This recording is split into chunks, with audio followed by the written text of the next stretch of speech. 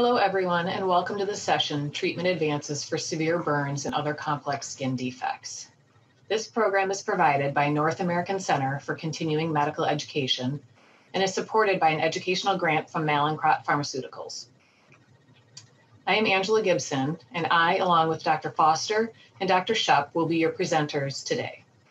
We will be answering questions at the end of the presentation and encourage you to chat with us and your colleagues throughout the session. Here are our disclosures for your reference. I have received grant and research support from Mallinckrodt.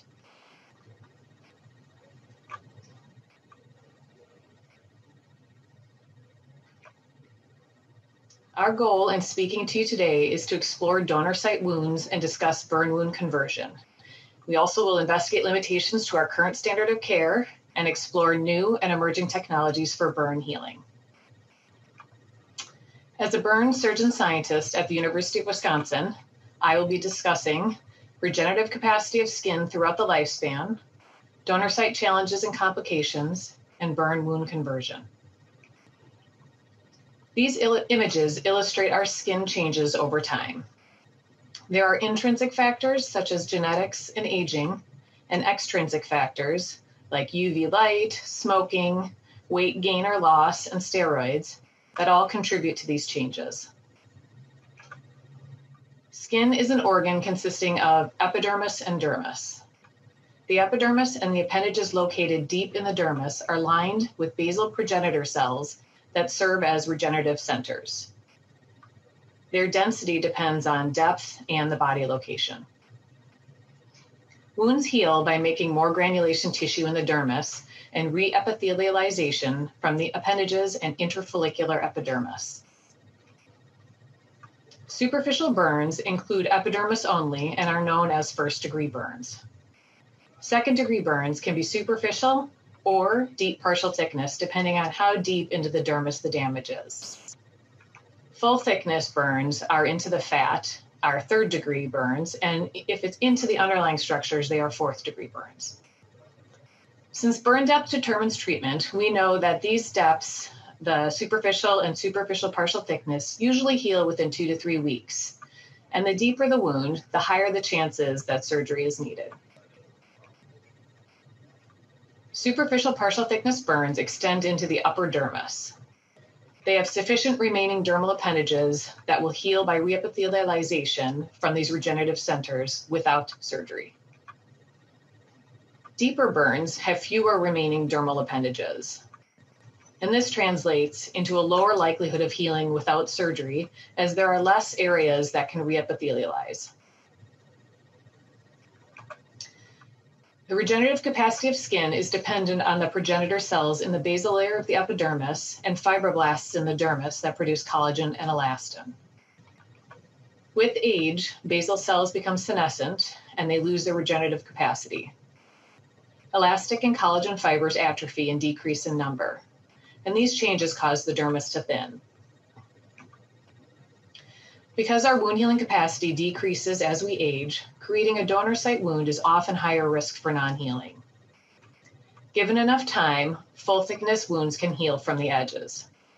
These images illustrate the evolution of a full thickness burn that was allowed to heal without skin grafting in an 80-year-old woman. This healing by secondary attention is a balance between re-epithelialization and scarring. This balance changes as we age. The scarring that occurs in an elderly person is much less robust than in the young and may allow for this type of healing to be acceptable in the elderly. Since surgery requires creation of a wound, there is a balance between early excision and grafting, which results in decreased inflammation, leads to a decreased length of stay, and less scarring. And the other balance is lost regenerative potential and the donor site morbidity if wounds weren't truly full thickness. This is an example of donor site morbidity. The area of the burn to the right was allowed to heal in, while other areas of the burn required grafting that used the donor site created on the left side of the back. Over time, you can see that the donor site was much more apparent than the healed burn. In children, there are challenges that are related to the smaller surface area. You have less donor site availability, and there's an increased risk of conversion to a deeper burn. So really you have less room for error in judgment, and anything that we can do to save the creation of another wound will improve outcomes. Here's an example of a 4-year-old who fell into a campfire and sustained full thickness burns. She went to the operating room 4 days after her burn, and intraoperatively, she was found to have dermis remaining in most of the wound bed after excision, so it wasn't truly full thickness. This allowed us to use a meshed autograft at 2-to-1 ratio to decrease the amount of donor site needed to cover her wound. She had good graft take on post-op day 3 and her healing of her donor site on post-op day 10. However, at 6 months, there is an unsightly meshed pattern with the reepithelialization that occurred in the interstices rather than growing out from the graft. She also had hyperpigmentation of the graft and her donor site. So there is a trade-off here between the results that we have here versus one where you would get a smooth surface with a sheet graft, but that would also require a much larger donor site. And you can see here that she had quite significant donor site morbidity. While pain is a big issue for donor sites immediately after surgery and to some extent until they're healed, the itching that's associated with donor sites continues for many weeks to months after they're healed. For postoperative pain, there are many modalities available. This review compared studies on continuous subcutaneous local anesthetic infusion, injection, topical agents, non-pharmacological interventions, and wound dressings, and there was no clear evidence of superiority. Some opt to use scalp donor sites in pediatric patients because the scar can be hidden and they heal faster because of the high density of hair follicles. The study showed the benefit of actually harvesting 2 layers of donor site. The first harvest is a thin donor site, and the second harvest produced dermal grafts with epithelial regenerative cells, allowing twice the coverage per donor site. So that's a unique way to approach this. However, it's not always the best option for all skin types. A study from South Africa found that much higher complications with donor sites were associated with kids with darkly pigmented skin. Complications there included folliculitis, non-healing wounds, alopecia, and visible depigmented scar and hypertrophic scarring. When patients were asked what was the most important aspect to their healing, they commented that itching and topographical relief were at the top. Whereas for caregivers, they were noting pliability and pigmentation. And I would argue that in patient-centered care, we need to focus on what matters most to the patient. So there are ways of minimizing donor site, and they all have pros and cons. A widely meshed autograft can be used for more coverage with less donor site, but the trade-off is that there's more apparent scarring. It's not good for highly functional areas. However, it may be better for elderly whose healing may not be associated with as much scarring.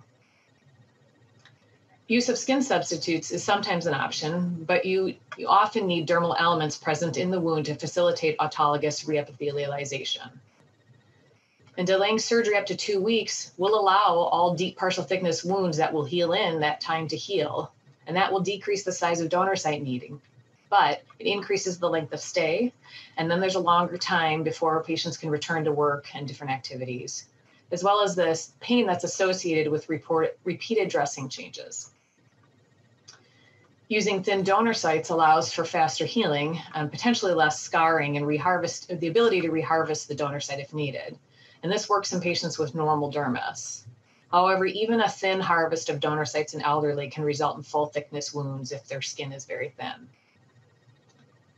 Backgrafting is a unique technique that's good for elderly and poor wound healing patients, but it requires a widely meshed autograft to be used in order to backgraft.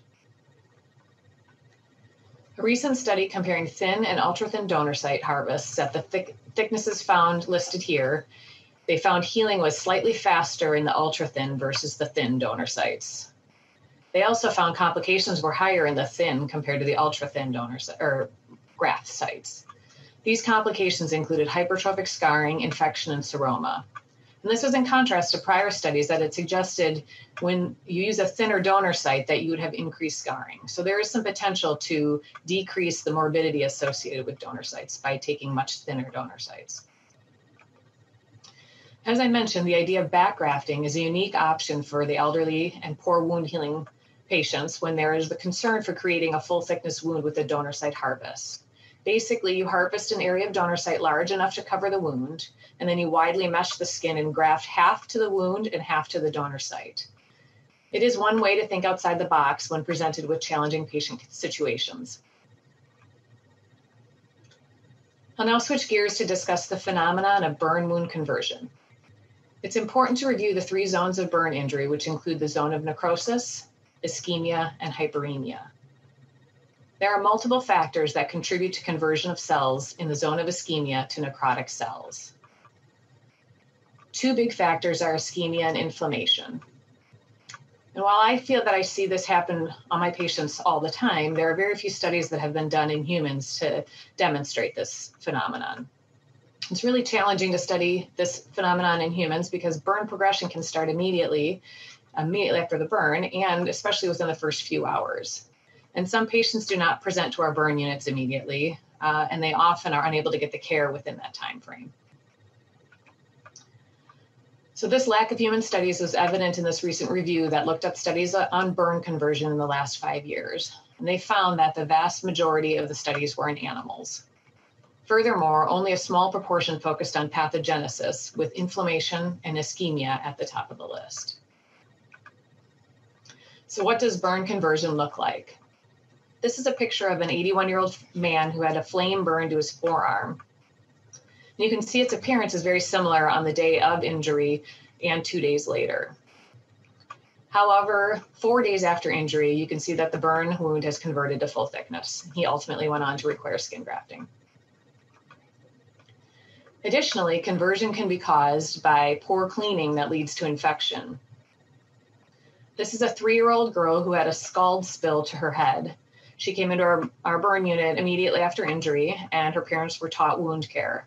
They felt comfortable to go home and take care of this and demonstrated the washing of her wound. However, they were unable to do that once they got home due to pain. And they waited 4 days to check back in with us. And what we found when she returned was a lot of pseudoeschar that had built up on the wound. The pseudoeschar just increases that inflammation and further enhances the conversion. And you can see she's converted to a much deeper burn than a normal scald burn would require. Finally, I think it's important to point out that there's some controversy amongst burn clinicians whether this is burn conversion or just a change in appearance that occurs over time. And this question can really only be solved by human subjects research on this phenomenon. So that includes whether we can use animal models or if we need to be using human subjects, or maybe we can take some of the data in animal models and translate it to human subjects research. Understanding when we need to evaluate this mechanism. Is this early on, immediately after injury? How long does it last? Is it up to a week after injury? All of those variables still need to be identified.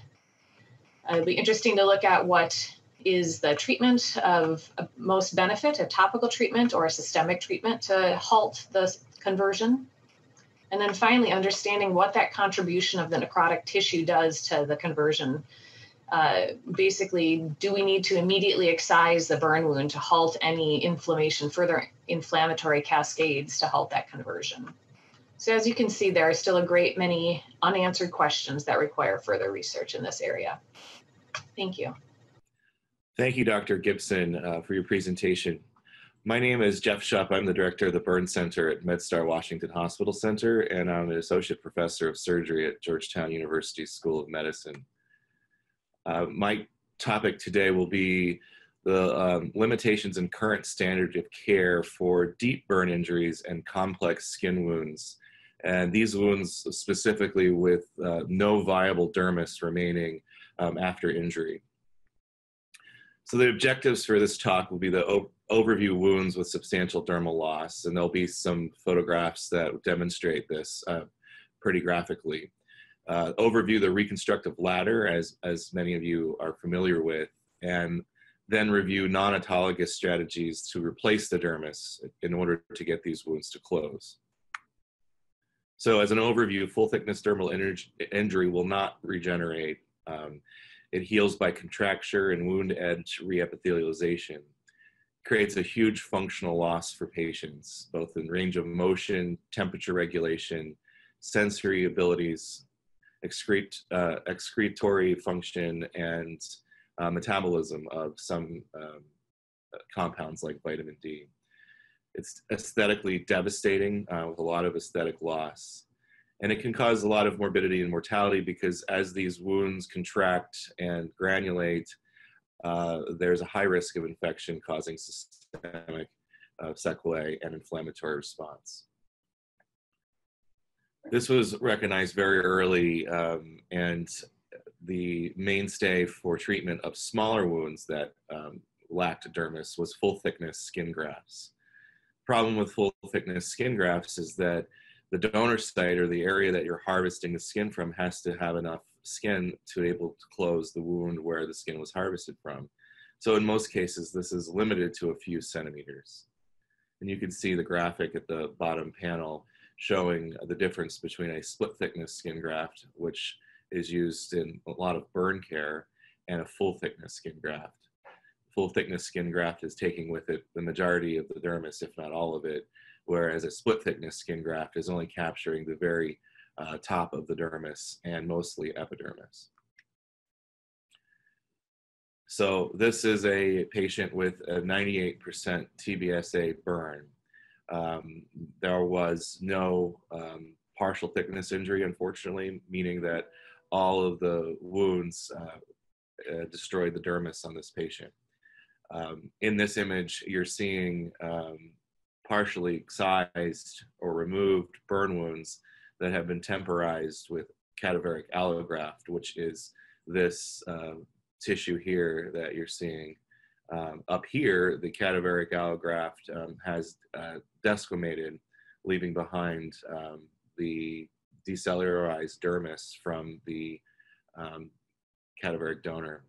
This patient unfortunately had abdominal compartment syndrome as a sequelae of burn shock and the resuscitation that was required, and that's why their abdomen is open and covered with vicryl mesh, which will also become a problem in coverage of wounds. This is another patient who had a cooking-related injury whereby the sleeve of his shirt caught fire from grease, and it took a long time for the patient to get the burning garment off of him, and resulted in full thickness loss of all of the skin elements. And you can see after excision what is left. In some areas, this is fascia over the biceps muscle, and then this is dehydrated fat. In some areas, you can see viable tissue, but it is no longer any element of skin on this wound. So there's no way to close this with full thickness skin grafts. There would be not enough tissue to be able to provide coverage. Another example of a very large TBSA burn, you can tell by how swollen the extremities are and the fact that this patient had to have escharotomies, that all of these wounds are full thickness. So once the burn tissue is removed, you'll be left with subcutaneous tissue and fat, both of which have poor regenerative potential and needs to have some sort of strategy in enabling closure of the wounds. This is another picture of a patient with devastating full thickness injury. Not as large of a total body surface area, but a very functional area with the bilateral lower extremities injured. Again, the patient had escharotomies to allow for expansion of the soft tissues, but largely the majority of these wounds will be fully excised down to fat or fascia, and on the right extremity will need amputation and then limb salvage to maintain length of the residual limbs so that prosthesis can be accomplished. This is what the removal of that tissue looks like: tangential excision under tourniquet. You can see the tourniquet's placed here on the upper thigh, and we are sequentially removing the non-viable tissue. And as I mentioned, we're down to fat and in some cases fascia on the left lower extremity. This is after excision, we're getting hemostasis, but this image is demonstrating the lack of dermis on the entire limb except for the foot, and the need for some sort of reconstruction to enable grafting with split thickness skin grafting or some other autologous tissue. So here's the reconstructive ladder that's taught to most surgical residents and plastic surgical residents, and starting with secondary healing, followed by primary closure or removal of the tissue and raising of flaps and closing primarily split thickness skin grafts or partial thickness skin grafts, full thickness skin grafts, What's missing in the latter are dermal substitutes, which I'll be talking about later in this talk, rotated muscle flaps, and then free flaps, which are when you remove composite tissue, sometimes even muscle and fascia, from one area of the body on an arterial supply that then you can reanastomose in a different area of the body. In the patients that I've shown you so far, free flaps would be very difficult to use to accomplish wound closure, given how devastating the injuries were and how much of the anatomic area was involved. And those top three options are rarely available to us for these large injuries. Split thickness skin grafts aren't perfect because, as I mentioned before, they don't transplant much of the dermis. Therefore, they can be prone to contracture and scarring. The newest technology is regenerative dermal suspension. This is a spray-on skin technology whereby you can take a small piece of split thickness skin and expand it at approximately 80 times the surface area of which you harvested. Problem with this is without dermis in place, you have to use a conventional split thickness skin graft construct down first on the wound and then spray the dermal suspension. It needs the construct of the widely meshed split thickness skin graft to achieve wound closure on wounds that do not contain dermis. I mentioned before in the first case that I showed you that cadaveric allograft or cryopreserved allograft can be used in decades previous. Most burn centers would have to have their own skin bank, whereby they'd harvest from funeral homes and from medical examiners' offices skin from patients who were skin donors. Then they would bring that skin back and cryopreserve it and freeze it so that then they could use it in their operating rooms to temporize wounds that lacked dermis. Sometimes, as I showed you in that first picture, the cadaveric split thickness grafts desquamate, meaning the viable epidermal part that had the cells that were still viable from cryopreservation would get rejected by the host and would leave behind an acellular dermis that then sometimes you could split thickness skin graft on top of without removing it. And then there are off-the-shelf dermal replacement products for which I'll show you some case series.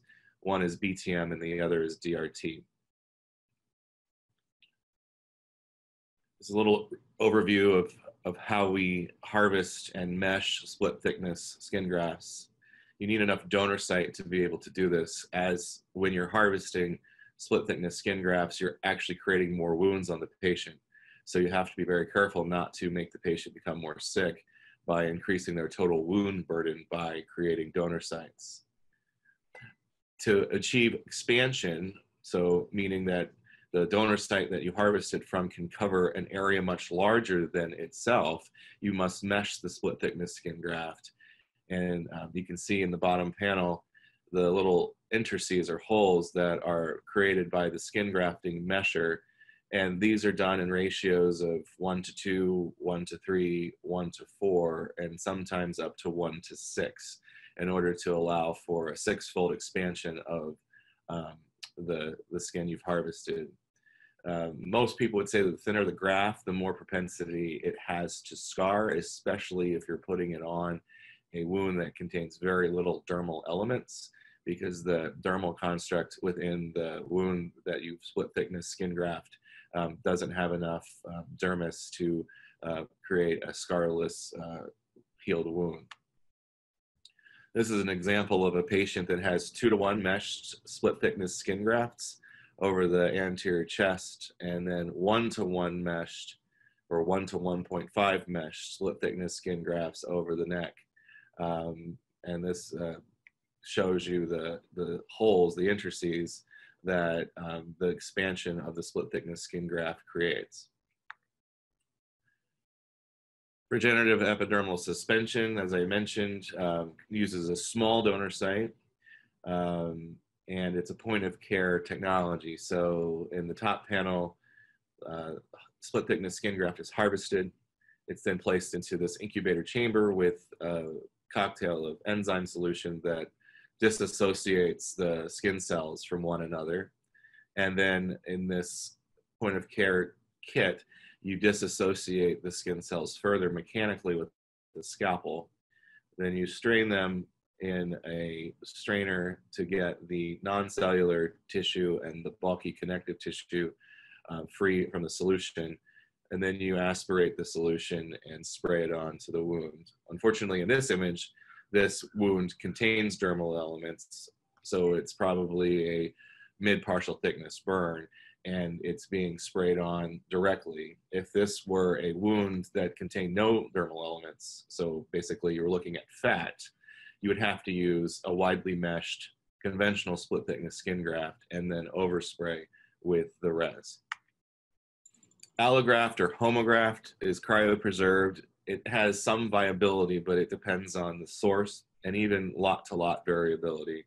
It's a limited resource since it's donated tissue, and it's hard to have available at some centers because it needs to be stored at -80 degrees right before use. And thawing the tissue is a very important process because if it's thawed too slowly, the crystals formed in the tissue could lyse the cells that remain viable. So you would lose the advantage of having some viability. And some think that having cells that are actually viable in the allograft entices wound healing. They help release pro-angiogenic and pro-proliferative cytokines and help prepare the wound bed more expeditiously for definitive closure.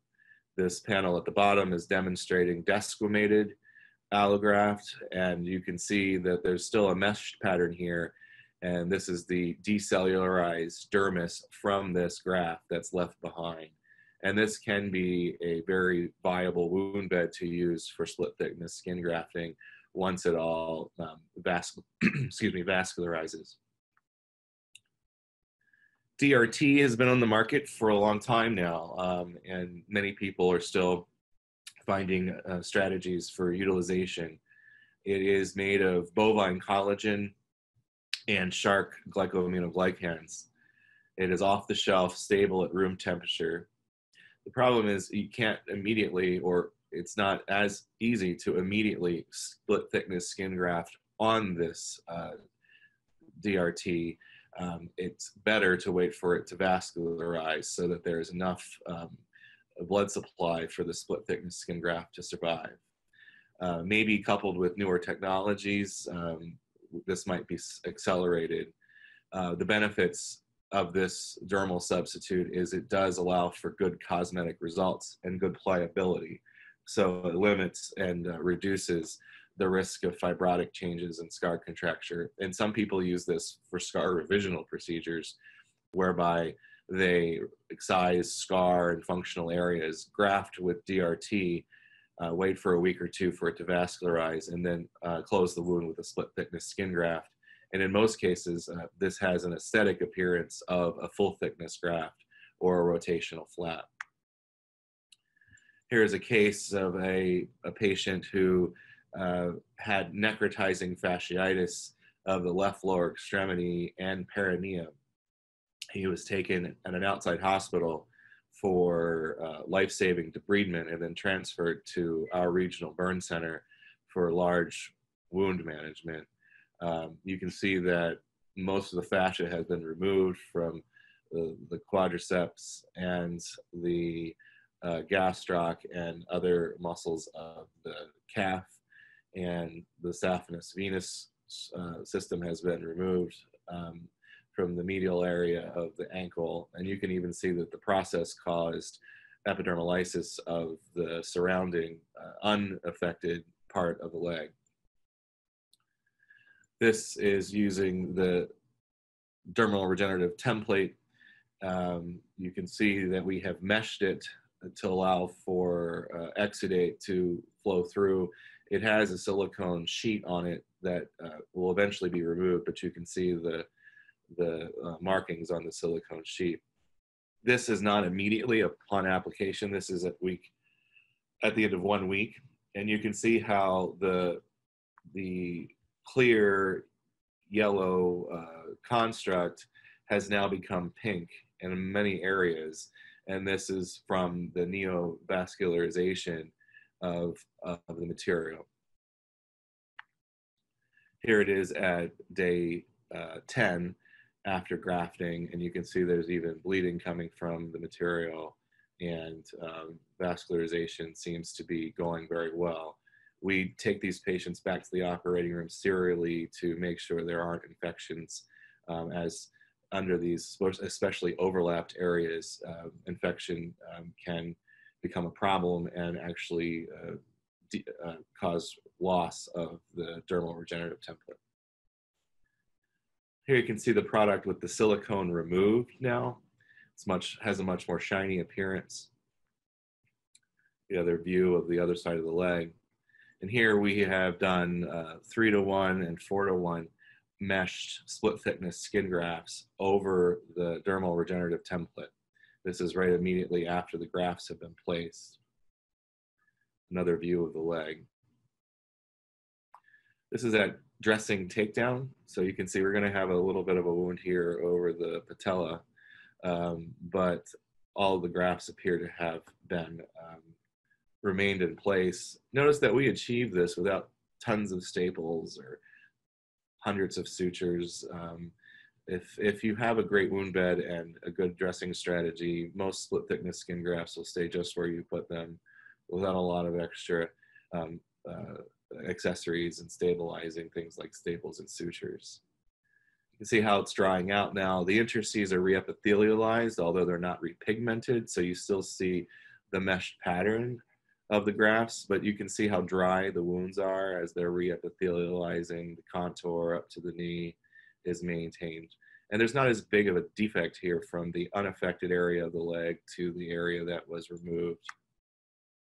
Here is this area that we kind of knew was going to be a wound over the patella, but you can further see now how the leg has a dry appearance to it. The interstices of the graft are starting to blur as pigmentation returns to the areas that were meshed.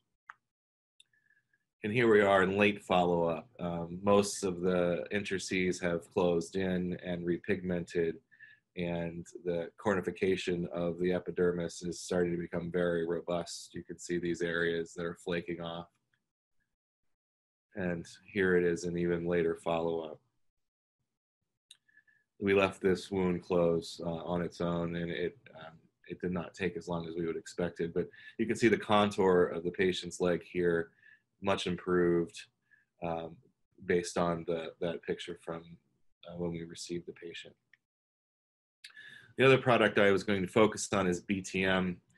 This is not biologic, it's synthetic. It's also ready to use. And in these cases, it fills a similar niche to dermal regenerative template. Many people have anecdotally found this product to be less likely to succumb to bacterial infection, which is good in some wounds that you just cannot get the bioburden reduced and need to get the wounds closed. So in the future, with the two strategies I outlined, we have the dermal substitutes. They both seem to work similarly. They take a while to revascularize, so the closure of the wound is not instantaneous. We also have cultured epidermal autografts, which have been around since the 70s.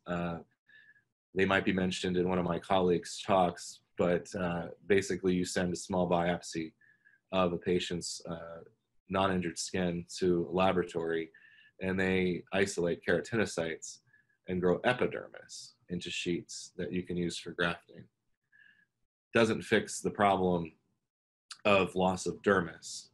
So hopefully in the future, there might be a way to combine similar technologies such as CEA with some of the technologies that I showed in dermal substitutes to have a completely bioengineered piece of skin that would then be an off-the-shelf full-thickness skin graft. Thank you, Dr. Shupp. My name is Kevin Foster. I'm a burn surgeon at the Arizona Burn Center in Phoenix, Arizona. And it's my pleasure to present to you innovations in skin grafting And we're going to spend our time talking about 3 different products that have really changed the face of the surgical management of the burn wound over the last decade or so.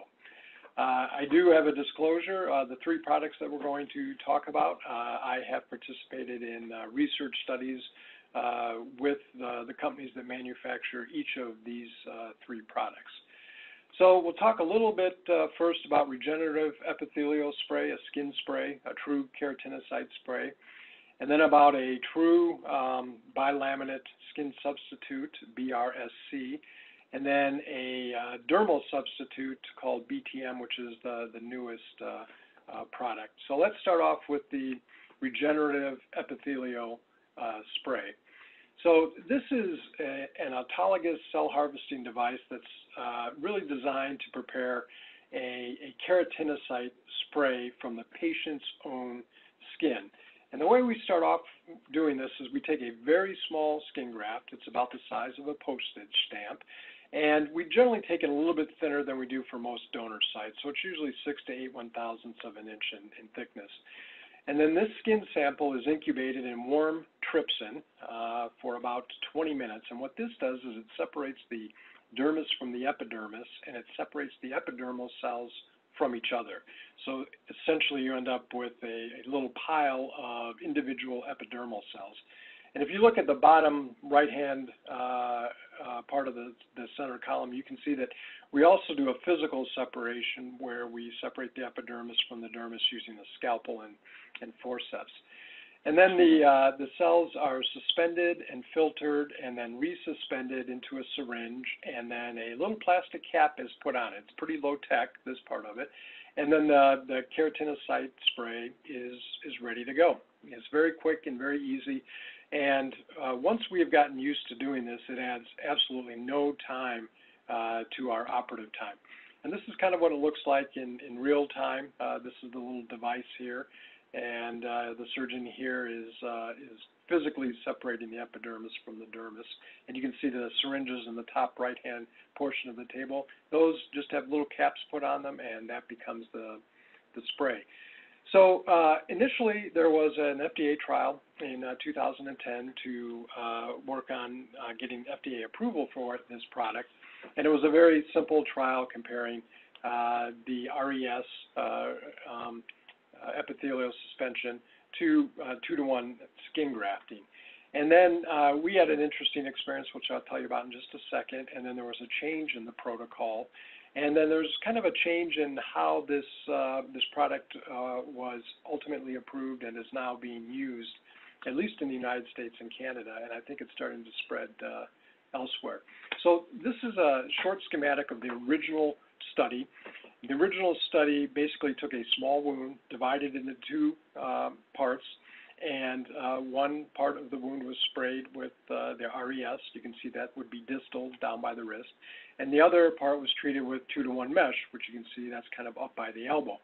And what we found in our portion of the study is that sometimes the grafted area looked better, sometimes the sprayed area looked better, but the part that almost always looked the best was the part where there was a graft with a little bit of accidental overspray. So somebody on our team, and it wasn't me, but somebody on our team came up with the idea of, why aren't we using this when we do big burns and we have widely meshed autograft? Why don't we spray this over the top of it? And we thought that was kind of a good idea theoretically. And then a few years back in the fall, a young couple, a boyfriend and girlfriend, came home to their house in Phoenix, Arizona, and unbeknownst to them, it was filled with natural gas. There was a leak, and natural gas in our area does not have a smell or an odor to it, so they didn't know about it, and they went to light a candle, and the whole house blew up. And so these 2 young people came in with very large, deep burns, and again, somebody on the team had the idea of why don't we try using the spray over widely meshed autograft. Now, it had not been approved by the FDA at this time, so we petitioned the FDA to use it in a compassionate use protocol outside of approval, and we got approval to do that. And it turned out it was a big success on these patients. Not only did we use widely meshed autograft on their burns that had to be excised, but then we also sprayed it on the donor site. And we're looking at at the donor site of the young man in question right here, and this is just after we harvested it.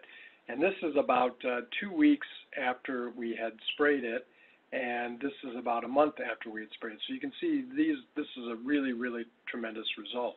And that kind of changed the way that the company decided to try and get approval. We changed the protocol. We started doing this compassionate use protocol around the country, and over 100 patients have been enrolled in it since that time. And this product was approved for use a little over 2 years ago, and it has really changed our method of taking care of burn patients. Not only do we use it frequently on widely meshed autograft, but we use it on donor sites, and we're starting to use it in different types of patients like necrotizing fasciitis patients and things like that. And what we do know is that it helps with widely meshed autograft. We're able to do more at one sitting, and we're able to get the donor sites to heal quicker, so we can do repeat surgeries sooner. So we can do larger surgeries closer together, which ultimately means in a decreased length of stay. And we've demonstrated that not only does it decrease length of stay, it also decreases the costs of it. And so we really think that this has changed how we do large percent total body surface area burns. So as I said, it was approved for use, and these are sort of the indications that we've already talked about. And we're starting to use it on superficial to partial thickness burns just following debridement instead of using a biologic dressing, and we're starting to use it in the outpatient setting for acute and chronic wounds outside of burns. So this is very interesting technology. It definitely is an interval improvement in the surgical management of the burn wound, and I think you're going to see a whole lot of this in the future. Okay, we're going to shift gears a little bit and talk about BRSC skin template. A true bilaminate skin substitute is the holy grail of burn injury and the surgical management of the burn wound. And this kind of lists the advances that we've seen in burn surgery, the innovations over the decades. So, if you go back to the 50s, then we have antibiotics, and then the 60s we have resuscitation, and then working our way up to, a decade ago, we were really concentrating on dressings, particularly on silver dressings. And now I think what we're really looking at is how can we find a skin substitute? How can we, take this 3 or 4 month, experience in the hospital getting grafted and make that better? And probably one of the leading candidates for true skin substitute is this BRSC. It is a true bilaminate skin substitute. It's made of an epidermis of human keratinocytes from an immortalized cell line, and it's made up of a murine-generated dermis that is cell-free, but it has fibroblasts and collagen, and histologically it looks very much like human dermis. And the keratinocyte cells have been extensively tested. They are safe, they're non-tumorigenic, they're pathogen-free. And the last bullet point here, you can see they can be genetically engineered without the use of viruses, which is really very interesting. I'm not going to talk about that aspect of this, but it's something I think that's really important to keep in the back of your mind, that we could actually genetically engineer these skin cells to do cool things like make antibiotics or make growth factors or things like that. So the histology of the skin, if you look on the right-hand side of this slide, as I said before, looks very much like human skin. You can see a keratinized epithelium followed by epidermal cells followed by dermal cells, and it looks very much like human skin.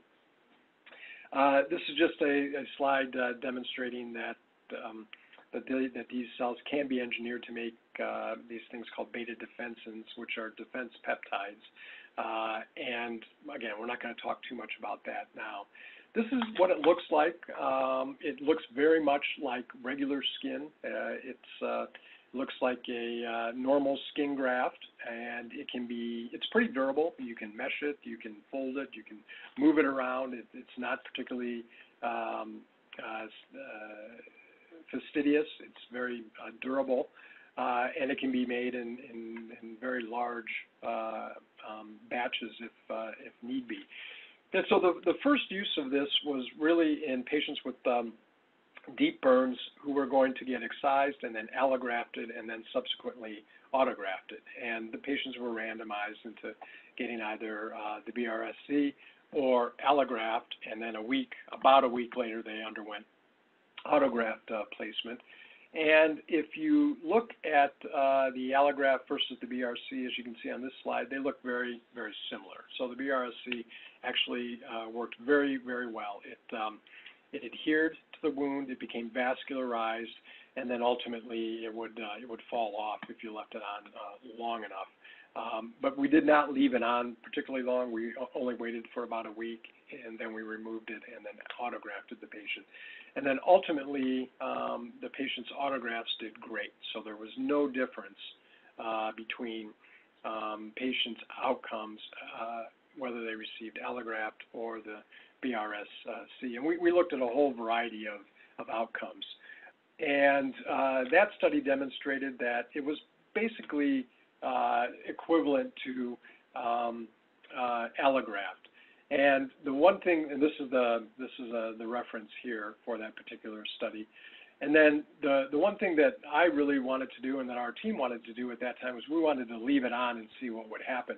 And that was the subsequent study, and that's this study right here, where patients were randomized, patients with partial thickness burns who needed skin grafting were randomized to get the BRSC, or they had normal autografting. And I'll just jump to the chase and say that the conclusions were that there were equivalent outcomes between patients who were grafted and patients who received the BRSC. Now, the outcomes really looked at healing at 3 months, so it was a long outcome. But looking at those patients, they did basically just the same as patients who were autografted. So there's a lot of really good potential for this particular product. And future directions, can we use this in patients who have partial thickness or full thickness injuries? Can we use it in chronic wounds? And how can we genetically engineer this tissue to make it even better? So this is not yet approved for use in the United States by the FDA, but it is very close, and we really look forward to having this particular product. Okay, third product is something called BTM, Biodegradable Temporizing Matrix, and this is a dermal replacement. And if you look at the second bullet point here, it's a man-made synthetic polymer, and it doesn't contain any biologic materials, and it's cell-free.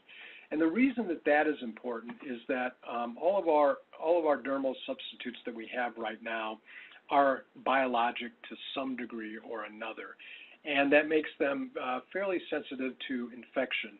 And most of the people in the burn world that have used dermal replacements have had the experience of putting a lot of biologic dermal replacements on patients with large percent total body surface area burns, and then having that get infected, and then it all becomes infected, and then it all has to come off, and then it's a mess, and the patient gets set back by several to multiple weeks in their hospitalization. So that's sort of the thing that makes this a little bit different.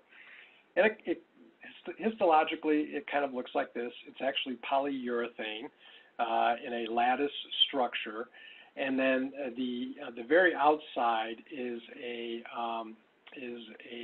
sealed layer that does not get absorbed. The polyurethane in the deeper layer does in fact get absorbed eventually, but the outer layer does not. So it kind of acts like an epidermis, and you put this into the wound and you allow cells to infiltrate into the scaffold, which serves as sort of a template, and then the scaffold structures get reabsorbed. The outer layer stays intact and sort of protects everything from infection. And then you take the outer layer off and then treat the wound how you normally would, which would typically be skin grafting. And this is what it looks like. Obviously, it's polyurethane, and so you can make huge, big sheets of it, and it does come in a variety of sizes. It's very easy to store. It's very easy to use. It's very user-friendly, and these are the current indications for it, as you can see. We've spent obviously most of our time looking at it in burn wounds, particularly in patients with large percent total body surface area burns. But we've also looked at it in pressure ulcers, venous ulcers, diabetic ulcers, and a variety of other acute and chronic wounds. So basically, the wound is excised. You need a nice clean wound, and you apply it to the wound bed and secure it into place, however you would normally secure it, and just wait. And in general, the longer you wait, the better it takes, and the more successful your subsequent skin grafting is going to be. But we have used it as soon as 2 weeks and as long as 6 weeks, and that seems to work fine. And then, as I said before, the outer layer sort of seals everything and helps prevent infection. You take that layer off, prepare the wound, and then simply graft it. This is kind of what it looks like. The BTM, it comes in big sheets, and it is laid into the wound and secured into place. And the left-hand side shows what it looks like typically after a couple of days after placement. And then on the right side of the photograph, you can see the top part of the wound. We've had autograft available, and so that patient is now being autografted there. And the BTM on the bottom part of the photograph is still staying in place for a later date. So, and this is what the end result is. It tends to be, satisfactory, and so it works well. There are no biologic components, so you don't have to track it. It doesn't have to be frozen. It's easy to access it. You just take it off the shelf, open it up, cut it to size and configuration, and secure with staples or sutures or even fibrin sealant. And it's relatively affordable. You can graft when ready. One of the really interesting things about BTM is it seems to, number one, be resistant to infection, and number two, easy to treat when it does get infected. And in fact, you can treat just the local area that's been infected without having to worry too much about the entire BTM becoming infected. So that makes it a little bit different than most of our other dermal replacements, and it's probably one of the real advantages of it. So it's important that all of the burn gets excised. If you leave burn behind, it tends to be a nidus of infection. It's a good idea to debride this just prior to BTM application, even if you've already excised the wound. It's good to put it on a little stretch so that it's in contact with the underlying wound. And then we usually bolster it and splint it and put pressure on it to make sure that it stays in contact with underlying tissue. As I said before, infection does not mandate removal of all of it. You just treat the infected area. And you can leave it on for as little as 2 weeks. And we have done this multiple times, and we've had some success with it. So that's kind of the end of my presentation. And as I said before, these are 3 products, but I think that that they have really substantially changed and have the potential to change even more the surgical management of patients with burn injuries. So on the left, we have a keratinocyte spray that's very easy to use and is commercially available now. In the center, we have a true bilaminate skin substitute, which should be available very soon, and I'm sure we will all find new and unique ways to use that. And it has so much potential with the genetic engineering, so there is a lot more to come with this product. And then finally, on the right-hand side, we have a new type of dermal replacement, which I think has substantial advantages over the existing products that we have here. So from a burn surgeon perspective, this is an exciting time, lots of good, fun products, and ultimately, patients are going to do better and have done better because of it. So I think I will stop here. Thank you so much for this opportunity. So thank you all very much, and be safe.